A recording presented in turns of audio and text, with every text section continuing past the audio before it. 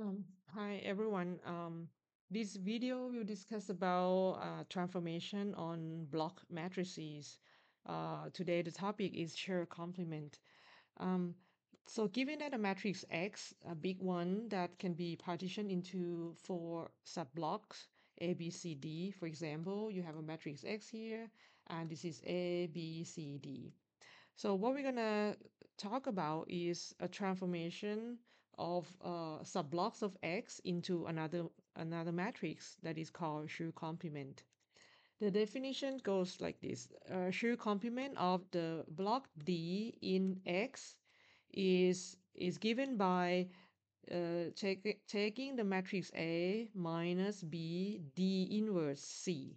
Okay, as long as the matrix D is invertible. And we can show in the subsequent slide that determinant of the whole block can be written as the product of determinant of D and determinant of the Schur complement in D. Okay. We also have another definition of the Schur complement of A in X in the big matrix X. It is defined as D minus C A inverse B as long as the matrix A is invertible. And again, similarly, the determinant of X can be written as determinant of A times the determinant of Schur complement of A in X. Let's take a look how we come up with the Schur complement. It actually arises when you solve a linear system by using the Gaussian eliminations. So the setting goes like when you have a matrix X that has four blocks, okay, and you want to solve the system A B C D X1 X2. Okay, I'm just gonna remove this. You want to solve this linear system given y1 and y2, which is a block vector. You want to solve for x1 and x2. The thing is, when you write down the equation, you have two sets of equations: ax1 plus bx2 equals y1, and cx1 plus dx2 equals y2. Remember that in this notation, x1 and x2 are not necessarily, the scalar, the w- the first entry or the second entry of x, but it means that the first block of x, the second block of the vector x. So suppose the matrix D is invertible. Then we can take a look at this and we get rid of x2 first. So what you're going to do is that you're going to say that the x2 equal y2 minus c x1, and then you assume that d is invertible, so you can write x2 as a function of y2 and x1. Then once we get rid of we try to get rid of x2 by putting this expression back into this equation. So then you can read x1 plus you put x2 here, and then you arrange the equation a little bit. Then you group x1 together, you get the coefficient of x1 that turns out to be the Schur complement of A in the big matrix. So once you get this, of course, the solution is this we just I mean if this guy that turns out to be the Schur complement, so when the Schur complement is invertible, we call let's use this notation as let's use this one as S. So your x1 is actually S inverse y1 minus S inverse b d inverse y2. So remind that according to this Gaussian elimination, we have assumed two things. We have assumed that D is invertible, and we also assume that this expression that's called Schur complement of A is also invertible. Then from that we can just arrange the solution of the linear system that x1 is going to be S inverse y1 minus this. And for x2, we just use the previous result at x2. We just use the expression of x1 and put it back into the expression of x2. All right. So plug here to here. Then we can write that x2 is d inverse y2 minus d inverse c x1. So you put everything here.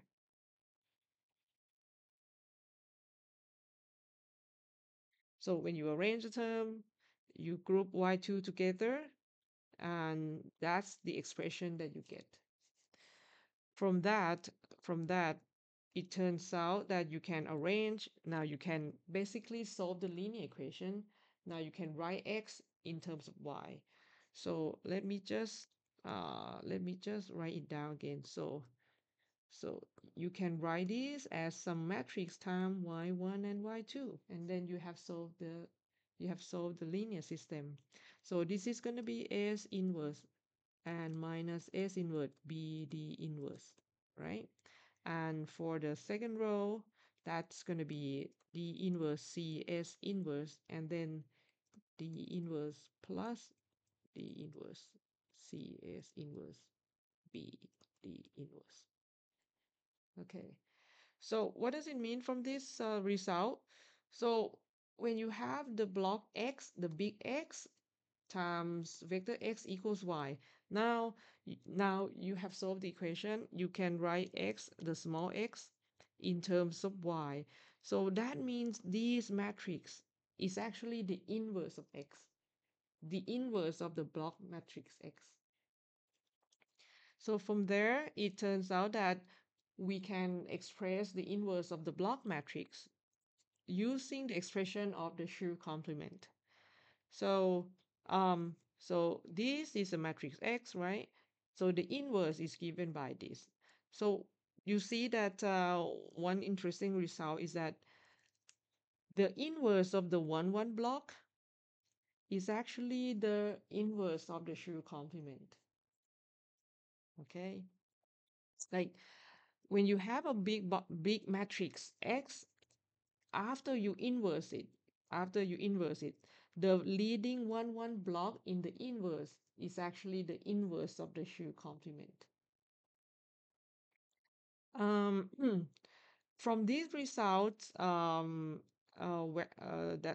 from these results, and also uh, after we express the matrix X as LDU decomposition. LDU decomposition means that you can factor out a matrix in terms of a lower triangular times diagonal times upper triangular. So you have triangular system, and you have the term in the middle as as a diagonal. In this one, you have upper, you have block diagonal, and you have lower triangular.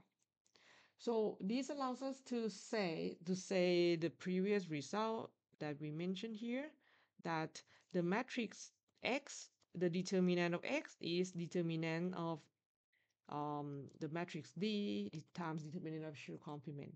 Now let's take a look at this expression. Okay, so notice that this is triangular system.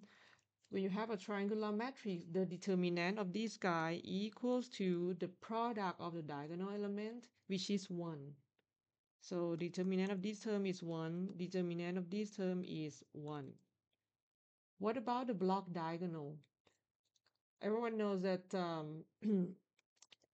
if you have a diagonal matrix, the determinant is the product of the diagonal elements. So the determinant of this guy is going to be the product of the determinants of the block diagonal terms. Okay, so that's complete the proof that determinant of X is determinant of its Schur complement and the determinant of D. So this is the Schur complement of D in X. Now, this is the Schur complement of any square matrices A, B, C, D.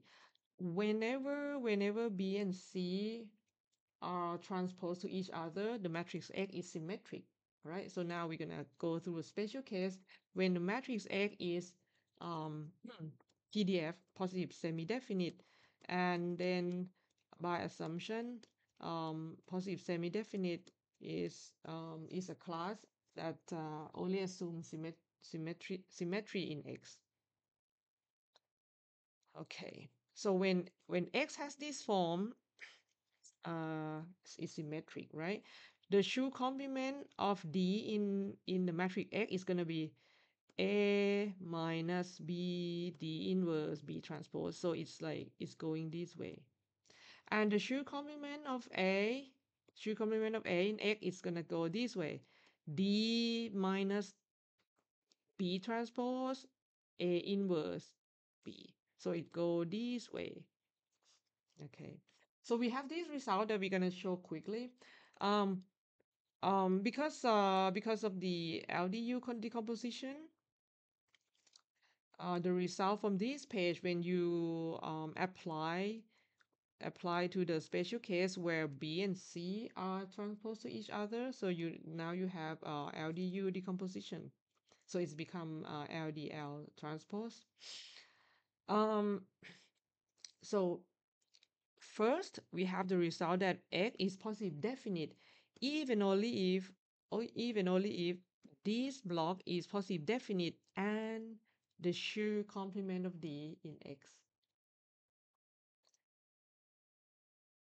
How can we get that result? So we take a look at the form of X here, and we can notice that this is actually the congruent transformation because it's take a form of something U as upper triangular matrix, right? And this is some matrix. Let me call it something else. Let me call it M, all right? And this is actually U transpose. So you can take a look at this as a congruent transformation on M. Okay. So we know that when you have a congruent transformation, X is a congruent transformation on M. So the congruent transformation preserve the number of positive eigenvalues, the number of negative eigenvalues, the number of zero eigenvalues. So as long as M positive is positive definite, as long as M is positive definite, moreover, the matrix U is full rank.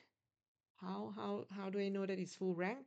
Because it has identity in the diagonal. So the determinant of U is obviously 1, so U is full rank. When when U is full rank, so it means that the rank of X depends on the rank of M. So that's why M is positive definite even only if X is positive definite. And because M contains two block diagonals, so M is positive definite even only if each block is positive definite. So we have proved the first result. Mhm. So take a look at the special case. So when the Schur complement is only positive semi-definite, all right? That means your M is positive semi-definite, and that makes the matrix X positive semi-definite. Okay. For the last result, it just follow from the previous the last result is that determinant of X is going to be the determinant of D times the determinants of the Schur complement. Okay. Now let's take a look at the expression because of the uh when we take a look at this expression, all right, the Schur complement of D in X is this. So if you just subtract Schur complement from A, so you get A minus SD, and then the right hand side becomes this. we know that this is actually another congruent transformation on the D inverse. As long as D is when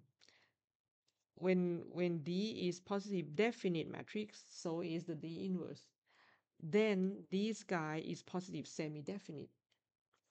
Once we got that, so recall the definition of comparing two matrices in a matrix sense. So we say that recall to this. We say that M is bigger than N whenever M minus N is positive semi-definite, right? So once we got this, it means that the matrix A is bigger than the Schur complement SD. Okay, so this is a fact. This is a fact. As long as the Schur complement is positive definite and D is positive definite, the block A is always bigger than the Schur complement. We're gonna use this result in the next slide.